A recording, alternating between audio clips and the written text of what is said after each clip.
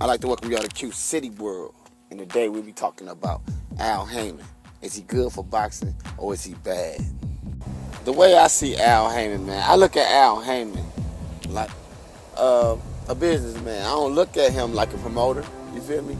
Oscar De La Hoya and all of them tried to sue him for being a promoter. You know what I mean? This is proof that he's not a promoter. He's an advisor.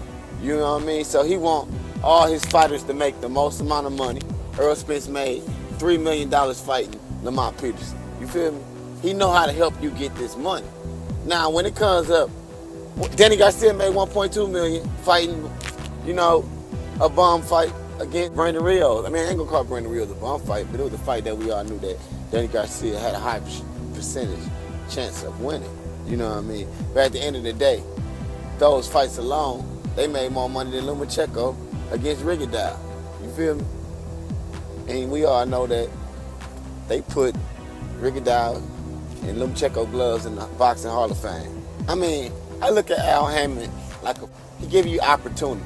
You can be all you can fucking be. If you want to get a $300 million fight, he'll make that happen. If you want to if Floyd want to fight in the UFC, he might advise Floyd not to fight in the UFC. But if that's what Floyd want to do, hey, he'll make sure Floyd make the most money he can make in that fight.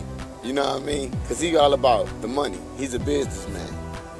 I mean, everybody complaining about Al Haymon, but Al Haymon just playing his part. I mean, he's acting as his job title. If I was your advisor, I'm not your promoter. So I could give you advice.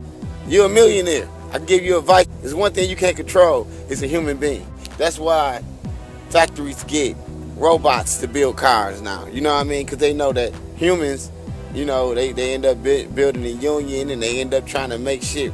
You can't depend on them, man, because, you know, you can't depend on the human. You know what I mean? Say you got a business, you got a small business, you got somebody working for you, and he's a good worker when he come to work, but he always late. You know what I mean? A human is something you can't depend on. You can't control another man. You feel me? So if you're playing the role as an advisor, there's no way that you can make somebody do something. You're an advisor. You're not a commander. You feel me? You're not his president. You're not his promoter. You're not his boss. You feel me? You're an advisor. Understand the word advisor.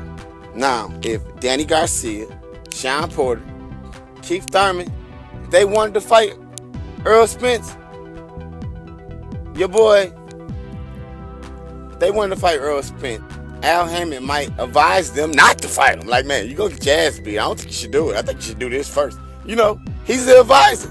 You feel me?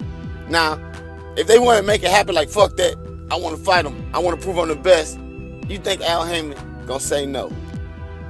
I don't think so, bro. You feel me? He not going to say you can't do it. You feel me? So, he might be advising them boys to fight Earl Spence. You know what I mean? But at the end of the day, he's the advisor. So the more money they make, the more money he make. Look at him like a lawyer. You feel me? He ain't on TV talking because he deal with his clients. He's not trying to talk to the boxing world and trying to satisfy the boxing world. He's a businessman. You feel me?